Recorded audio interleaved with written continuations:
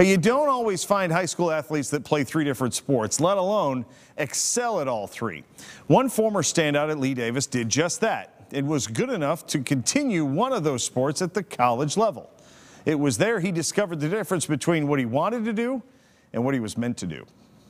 On any given evening, out in the Hanover wilderness, almost to where cell service will not reach, you can hear the rhythmic beats of a national champion toiling to improve in his chosen sport. Well, if you listen, you don't hear much. It's a good place to concentrate and focus on practicing and getting better.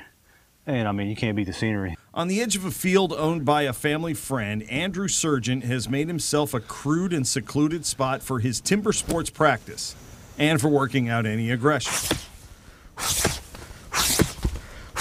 There's nothing like, taking the 7-8 pound axe and just swinging as hard as you can into a piece of wood.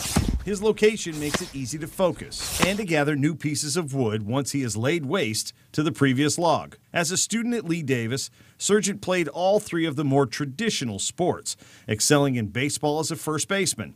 When he left for college at West Virginia, he walked on to the Mountaineers baseball team, but his stay did not last, admittedly, due to some personality conflicts within the program. Eventually, baseball got more aggravating than it was fun for me. So the wood science and technology major got turned on to timber sports, where competitors are timed on how fast they can get through various pieces of wood. After 2 informal tryouts with a professional, Sergent was encouraged to swing a different kind of stick. And then when I came home for Christmas, I told everybody I was chopping wood, and they were like, "Are you crazy? Why are you doing that? What is that? I've never heard of that." All of his friends and family now know exactly what timber sports are. Andrew Sergent. Andrew went to the collegiate championships all 4 years he was at West Virginia, never placing lower than 3rd, but never winning until this past spring. First year I came in 3rd.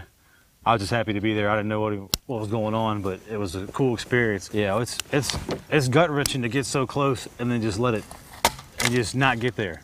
You're almost at the top of the mountain, and then all of a sudden you just fall right back down. Well, this year it all clicked, and just the feeling of finally getting the weight off your shoulders of, man, I should have won this the last 3 years. Sergent now gets a spot on the national team for the World Relay Championships held in the Czech Republic in November, and will be finishing his degree in the next few months as well. He has many friends from high school and college who stuck with baseball and are now playing professionally.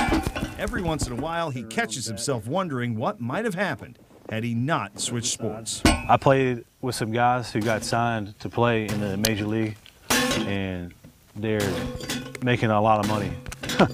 But now, I'm not saying that would ever happen for me, but that would have been pretty cool. It's not the #1 thing. The friends I've made are worth the baseball contract that I didn't get or didn't try to get. I've had enough fun to be satisfied and not look back and regret. You can watch Andrew win his national title when the Collegiate Championship is televised on the CBS Sports Network on November 11th and again on November 18th. Andrew will also compete in the Timber Sports Rookie World Championship next spring. He's going to try to be the first American ever to win. If you'd like to nominate someone to be profiled, email us at beyondtheroster@WTVR.com.